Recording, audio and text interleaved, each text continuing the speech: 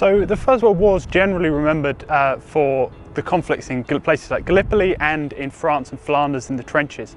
But there's actually a huge role that sea power plays in facilitating the Allied victory, allowing resources to be drawn from all across the globe, from places like Australia and the United States, and applied in the trenches in France and Flanders, and also by preventing the Germans and other Central Powers from being able to access the resources themselves. So you see this two-way effect of sea power in facilitating Allied victory and at the same time blockading and slowly shutting down the German war economy. The Navy is often seen as the sort of the silent partner in the First World War. The big Battle of Jutland doesn't really seem to achieve very much, and the submarine campaign is seen as a bit of a disaster.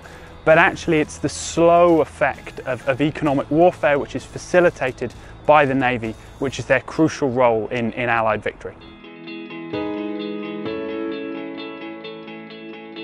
It's largely been forgotten, and it's one of the things which historians have been trying to draw out in the centenary, the fact that so much attention is focused on the troops in the Western Front. But the bigger picture of the global conflict that was the First World War is something which has slowly been sort of brought forward in the centenary.